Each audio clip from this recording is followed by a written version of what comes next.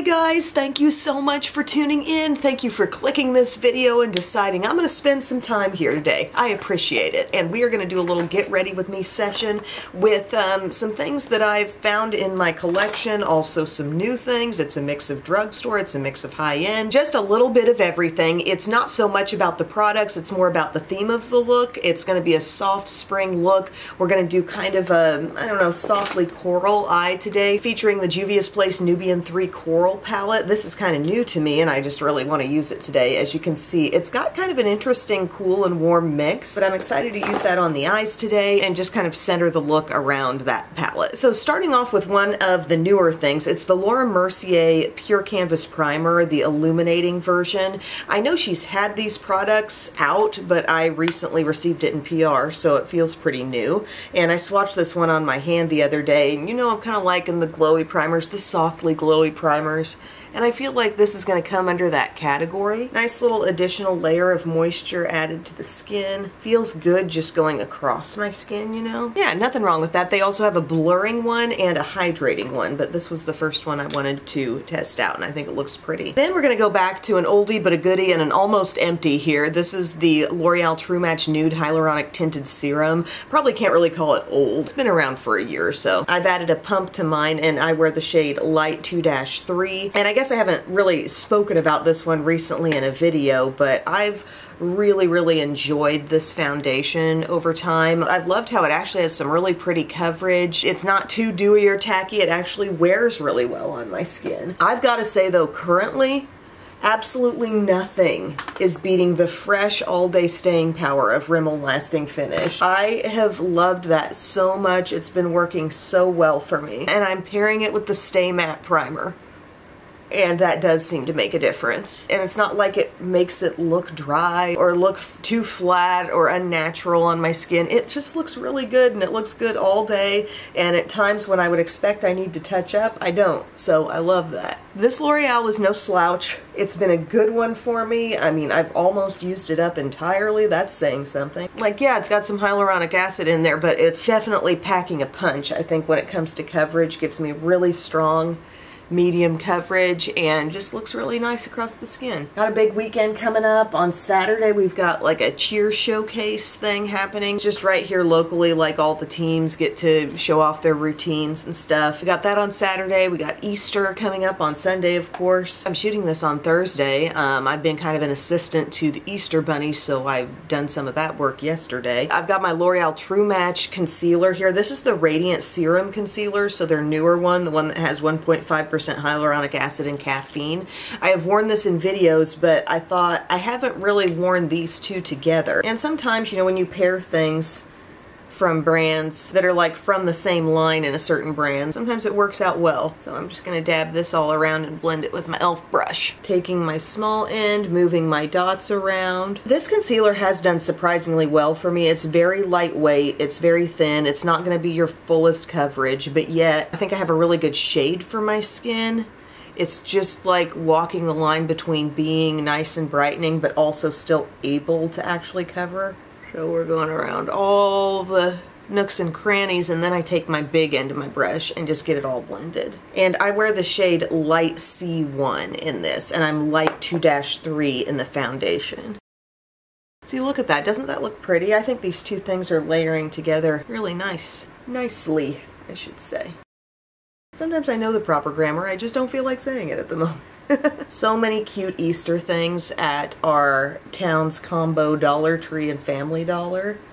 Primarily on the Dollar Tree side. Just perfect Easter basket types of things. And some nice little things like in the beauty section, like little cooling gel eye masks, and got nail polishes and lip gloss and just fun things to throw in. Mine seems to have a huge section of like kind of educational types of toys. Those great little like portable magnet scene type of things, like, you know, reusable stickers, but they're magnets and they come in their own little tins. I got some of those. Really cute eggs you can fill for like an egg hunt. Some cute little car ones, and ones that look like fruits and vegetables that are absolutely adorable. The lady at the checkout was like, these are so cute. So concealer is blended. At certain angles, you know, I can maybe see where this concealer just is not doing the absolute most, but I do think it's layering up really beautifully with the foundation from L'Oreal. It is brightening me up, and I think after my setting powder step, it's going to be really all good. Setting powder I pulled out is my Wet n Wild Photo Focus Loose Powder, translucent. One of the great loose powder options in the drugstore. I do love my Maybelline Fit Me, but this is a great one too. I just picked some up on my little triangle puff, and today, feeling like I could use a little more coverage, I'm laying it down and then I'll dust away the excess. So I've been thinking a lot about this, especially with Biddy. Maybe you guys can weigh in with your experiences with your kids, but do you ever notice how, like, a kid goes to school and they're really behaving? You know, they've got their teacher, they've got their classmates, and they are holding it together, let's say, like throughout the day. They're listening, they're doing well, they're doing everything they're supposed to be doing.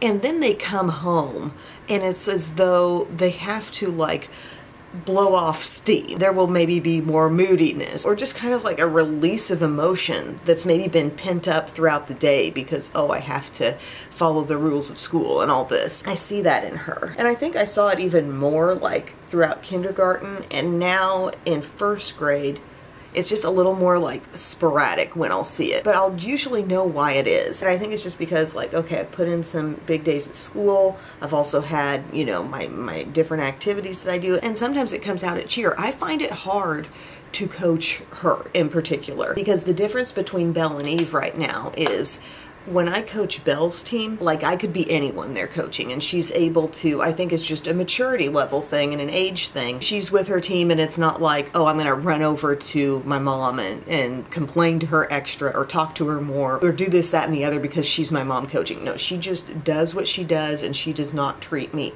any different. Like, I could be any of the other coaches there, and she's really able to separate that in her mind. Like, that's my mom, but right now she's my coach and I will treat her as such. When I coach Biddy's team, it's like she has trouble with that separation, and she'll be more likely to do all these things that, like, she would never do to another coach or teacher. Like, she's always running up to me. She'll come up if she's got anything bothering her, like any little complaint, she'll say it to me. It just makes it kind of hard for me to coach her. And I mean, the team has done fantastically well. I'm really happy with the progress as a whole and everything, but it's just a little thing I've noticed. It might not be an ability thing, it might just be a choice thing that she's saying, I don't want to designate you as coach here, apart from being my mom. You're standing here, I will treat you as my mom. So that's been a little tricky, and then you pair that with what I just explained about kids getting home from school and kind of needing that unwind, and then yet here's another situation where she's got to sort of hold it together. And we don't have issues all the time, and other people involved might not even notice that it's happening, but it's just behaving in a way like I'm her mommy as opposed to I'm her coach. I see it and it makes it kind of tricky for me. We need to move on with the makeup. This is my Dibs stick, and this is the one in, I swear I have good up close eyesight, but I cannot see what the shade is, but I will look it up online. But basically the combo, the blush shade is a little bit peachy, and the bronzer is probably one of my softer ones, and it is kind of warm. But I work with it and I kind of do like it still. And I really like the texture of these Dibs sticks. The convenience of the double stick is nice. And so I'm taking my Sephora 56 and I'll just blend that in. Again, I've just got powder over pretty much my T-zone from that Wet n Wild translucent. See how it's kind of warm and toasty, but it's not too much and it can be fully worked into the skin. The funny thing is about practice too, like an hour of it is working on their cheer routine and then an hour of it is tumbling. And I'm one of the people who works with the routines.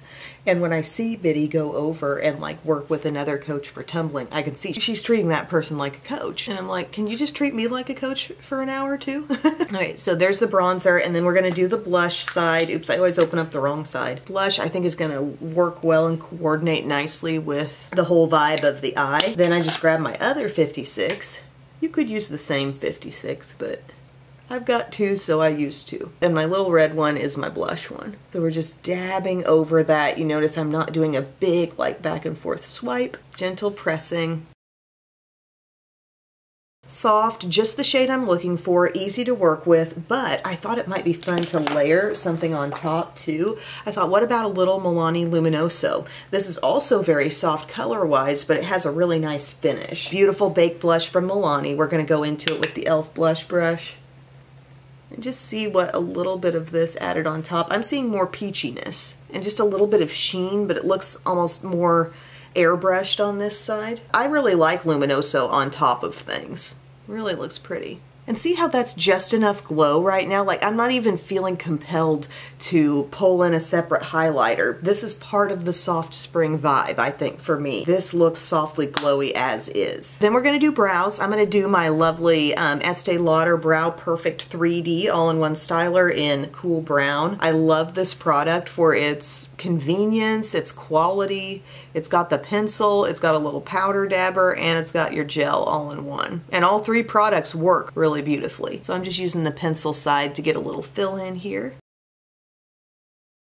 I've always said Biddy is my middle child with main character energy. It's just funny the different temperaments of kids in the same family. But also how they're all ever evolving, you know? Like when Belle was little and just starting pre-K, oh, she couldn't have been more clinging to mommy. And now she's just very independent, very confident, and things are always changing. And maybe that's your comfort at times that are hard or that you don't really understand. Whatever phase you're in, you're not going to be in that phase forever. Heck, I'm 40 and I think I'm still going through phases too. We got a really good fill in on those brows, but a lovely next little step you can take if you want to is take the powder dapper and go over them.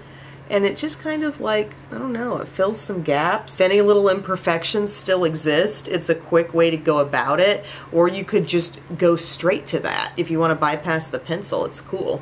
And then we have our little gel. It's just a clear gel, and it really does hold, and that's in the bottom. It is the thing I think I'm going to run out of first in this pencil though. So that's sometimes the challenge. With multiple products in one, it's like you don't use them all at the same rate. Next I'm going to use some Milani eyeshadow primer. So over spring break, we were at home a lot, but toward the end of the week we went to St. Louis. We stayed at a Drury Inn, the one that's conveniently right there by Union Station. It's like just the best place to stay because you're just across the street to all your activities. And I love how they do that hot breakfast every morning. It's really good. And like you go down the buffet and you can have a biscuit and gravy and you can have potatoes and eggs and all that. And of course when I was no longer staying there, I really wanted that. So for my meal prep this week, you know what I did? I wanted the potatoes and eggs type of thing. So I cut up potatoes, and I learned this just through the Michaela Thomas meal prep that I often do. It's really easy to cut up your potatoes, toss them in the air fryer, do like 10 minutes and then kind of stir them around and then do another 5 at 400, and they come out like perfect little fried potatoes, you know, but without all the grease in the frying. So I put that in one side of my meal prep, and then I made a frittata, and that took care of my egg side, because really what I just want is the egg and the potato. So the frittata had in it tomatoes and spinach and cheese. It was really good, really flavorful too. And I thought that's a meal prep I'm going to do again and again because I really like eggs. Another thing that I get sometimes that I'll give the kids especially are the mini quiches from Aldi. Air fried those as well, and they turn out so good. Cut them in half so they're not so piping hot. Give them a couple of those like on the side of whatever they're eating. They're really good.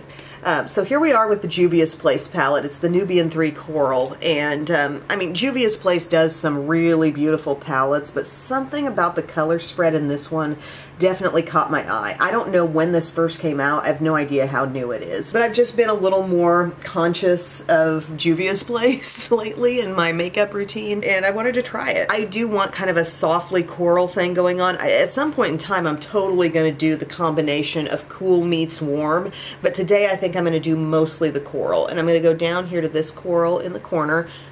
It's the most like kind of pinky coral, and I'm going to start that out in my crease softly with my Profusion crease brush. Yesterday I did a look really similar to this, and that's what made me like want to shoot a video on this type of look. It was soft on the cheeks, you know, not too shimmery, sort of a coral vibe on eyes and cheeks, although I didn't use this particular palette, but everything felt kind of monochromatic, sort of connected. I'm gonna go over to this shade too, like a soft, what do we call this, rosy brown, and I'm gonna work that into my crease. I'm liking this, really soft and easy. The palette I actually used yesterday was from Buxom. It's the Straight Up Eye and Cheek palette. This was a very soft natural eye for me. The blush actually is really pretty in that one. This is going to provide a little more contrast for us. Let's bounce down to this one too. Looking more terracotta where this is more peachy pink. Let's get a little bit of that going. Yeah. There's a little more color for us, just back and forth in the crease. And every time it's hitting the crease, we're also letting it kind of raise up as well. Raise up, sheer out. Oh, I love that. I'm really blending it up a lot, like almost to my brow, just letting it sheer out to that point. Okay. Then I want to take, do I want to get dark brown with it? I think I'll take a little. And if I don't like it, I can layer up more. I mean, I know I'll like it, but I'm just wondering if it fits the vibe of my look. All right, it's not incredibly dark. I'm patting that on my outer lid. I'm actually surprised it's not a little deeper, but I think you could build it. So there we are, outer lid, it's meeting the crease. I want to go in with my smaller brush, my small pointed from Profusion. Love this brush. Gonna go into some of that and some of this. So we're softening that shade just slightly and hitting the crease with the combination of those two. And see how it's really beautifully merging that darkness with the coral crease. Okay, so a little dab in here, a little dab in here. Perfect softening crease combo. And this is just to make sure you're lifting that up from your lid a little bit, because that's what I'm finding, you know, as you're getting older, you need that little outer lift to come up, maybe even a little higher than you used to, so it can peek up and not be covered by any hoodedness that's developing in the eyes. And then I'm thinking it might be pretty to take this shade right here. Yeah, that's, gosh, got a really pretty soft pearly finish. Let's take a little bit of that and work it across the remaining part of the lid. If you need your Easter makeup look, oh, love that. And these are shades maybe you could turn up in other palettes. Think, you know, do I have some mid-tone corals? Do I have a deepish brown? Do I have a soft shimmery peach eyeshadow? And then you've basically got the look. Again, I'm putting it in the inner part first because this is kind of shimmery and bright and I want most of the product to go there, and then I just want it to gently overlap what else is happening on the lid. Very easy look. I want it to be soft, and that's what it is. Then I'm thinking this color might be perfect for a little lower lash line definition. So dipping straight into that with the tip of my small pointed brush. Oh yeah, that's great because it's not too orangey, but it's giving us just a little something there. See the difference in definition between the two eyes? Great. Loving. Oh, I wanted to tell you guys about this. I grabbed this from Maybelline. It was at Walmart. They had these Color Tattoo 24-hour eye sticks, and this says matte, which interested me because I don't have a lot of matte ones in this brown color. I'm trying to find the shade name. I am determined. So I thought, let's take that and kind of go across the upper lash line. It's not super duper dark, guys. I used it the other day on the lower lash line. I thought it looked perfect there. On the upper lash line, you know, it's just giving me a soft, gentle bit of depth close to the lashes. It's like a medium to deep cool brown, but there is a softness to its color, so it's not going to show up in a stark way, and that's kind of what I want, just right here across my upper lash line. Really nice. Okay. Then in a Milani PR package, I got this highly rated Lash Extensions mascara. This is their tubing mascara, colored like this because they want you to make the connection that this is like Thrive Liquid Lash Extensions. Well, I've used this once. I wasn't huge on it, but I kind of think I want to retry it now. I just want to see if I've changed my mind, because sometimes I do. And I really am impressed by e.l.f.'s tubing mascara, the one called Lash Extender, and I just sort of want an idea of this one fresher in my mind, because right now it's kind of like those are two of the big name tubing mascaras. So I'm really holding my lashes in that curler for a long time. That's what I do. I pulse it and I feel like that helps. That's what David told me to do, so that's what I do. I do get a really nice curl. Now we're going into this brush that has the cone-shaped brush and very, very short bristles. I don't know, it's going on seeming not quite as wet as I remembered my first tube of this to be. It still is like, I think, a pretty creamy feeling formula, but that first coat went on rather nicely and very black.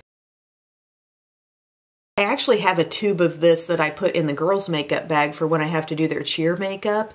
Definitely recommend a tubing mascara if you have to do any kind of kid cheer or dance makeup, theater makeup, because, you know, it won't smudge on them. It's not going to smear on their face, but then when it comes time to take the makeup off, it won't be nearly as resistant as waterproof will be. It will just kind of come off in those little sort of rubbery bits, as opposed to feeling like, gosh, am I making their eyes sensitive by having to scrub this waterproof mascara off. Some waterproof mascaras are just really hard to get off. Much easier experience for all involved if you just go with a tubing mascara. And of course my girls have really thick, long eyelashes, so like any mascara I would put on them would be like, oh yeah, it's doing well. I mean, Biddy in particular, she looks like she's got a set of false lashes permanently on there. They are so dark. They are so incredibly long and thick. She got that from Bub's side, and then she got the darkness from my side, so she really ended up with the perfect perfect lash combo. Bubba's got really a lot of lashes, but they're not quite as dark as hers. And Belle's got pretty thick lashes too. Okay, so this mascara, the thing about it is kind of wet, and that's probably why I didn't fall in love with it at first. So I'm not gonna try to load it up with too many back-to-back coats right at this time. I'm gonna let this rest a little bit, and then I will come back and add more. I got a little dab of it on here. I guess I could go ahead and put some on the lower lashes while I'm waiting, right? I don't know if you can hear that, but the heat keeps coming on every morning. I think you can hear it because sometimes when I'm editing I can too, and there's a vent like straight above. But it's cold. It's exactly 32 degrees outside, so yeah, it keeps kicking on. Like even right now as I'm touching it, this stuff has been on my lashes for a bit and it still feels a little bit tacky. I think now might be the time to do one final coat. Can I just say we have still been watching Little House on the Prairie every night? Like, I know I talked about this, I think it was last summer, like we started watching Little House. And we're still on it. I don't even remember what season we're on, but Laura and Almanzo are together. And we've had some really dramatic episodes lately. Really dramatic. And then Kristen Game sent me the Instagram of the actor who plays Almanzo, who currently does like little videos and clips. If you follow him, you'll get to see some of the people who are still living as part of the cast. So, okay, we're staying there on the lashes. Some curl has dropped a little bit with this one. I think that's sort of what's setting the e.l.f. apart from this, the e.l.f. lash extender. I think that one was less weighty on my lashes, and that's why I've enjoyed that one. Okay, we're gonna move on to the lip. We're gonna do a soft little lip here that I think is gonna coordinate nicely with things. This is my e.l.f. Cream Glide lip liner. I really like the texture of this lip liner. It's in the Mauve-Side shade, I believe. I like the texture. Its staying power is not as good as Revlon, but it's really, really easy to put on, and I like the tone a lot. It is similar to First Move from Hard Candy, if you have that. Gosh, I need to sharpen it. Okay, here we go. So I'm just going to fill in the whole lips with this, which is a really nice color just all on its own. I blend it in. It's really creamy, but then I've gotten these lipsticks from Lancome, and guys, they're beautiful. Look at that gold rose thing there. There's a little gold that comes out here. The soft, like kind of shimmery sheen on the rest of the packaging, and you tap that, this comes out. Yes. So these are their Intimatte L'Absolu Rouge, and this is the shade First Kiss. And I thought this might be good. It's a little bit on the pinky side, adding a little of this to my lip color. I really like the shade called Hush Hush as well. I haven't tried all of these different colors yet. Maybe a try on is in order. Hush Hush is even more pinky. This really suits this look. And then I thought, how about topping it off with some gloss? I've got Rimmel Stay Glossy in this shade called Bare Minimum. And it just looks like a creamy nude, but I don't think it's going to be super opaque. Oh yes, this is just perfect. I wanted the lip to do a little something but not be too deep and not too colorful with this look. That's my kind of nude lip right there. I like that. Who's there? Hello, baby. Hello, Mommy. How are you, Angel? Good. Not opening your eyes yet because of the brightness? We need to give you some little sunglasses. Don't forget to say hi to Biscuits. She's right there in the pink chair. She's my security, and she apparently let you in. Anyway, bye-bye. I was talking about how nice your eyelashes are, Biddy. They're very lush, very thick. I wish I could just have a double of those on mine, but I'll just be working with mascaras to try to get there. So this is my finished look, you guys. A soft spring makeup look, kind of monochromatic, kind of peachy. I thought this was fun how we combined both high-end and drugstore, both. Don't you love when the hair just stays up when you take the clip out? High-end drugstore, older, newer. I'm liking the way the overall complexion looks. I think the True Match Nude Hyaluronic Tinted Serum is always a win. Also, do you see I have a little bunny back there in the background now? We love the Hyaluronic Tinted Serum. It looks nice and fresh alongside that concealer that's definitely not too heavy and brighten me up a little bit too. The blush shade is perfect and soft. It's working with the eye stuff, which I'm very excited to try that eye palette with the cool warm combo because that's what makes that kind of special. I think a lot of palettes could give you this general look. And then that lip, isn't that just lovely? Really enjoying this. So hopefully this gives you a little inspiration going into spring, going into Easter time. Thank you so much for watching, my friends. I really appreciate that you take the time to have this on, whether you're working around the house or working out or just relaxing after a long day. Thank you for making me part of your day, and I will see you all again very, very soon. I love you. Bye.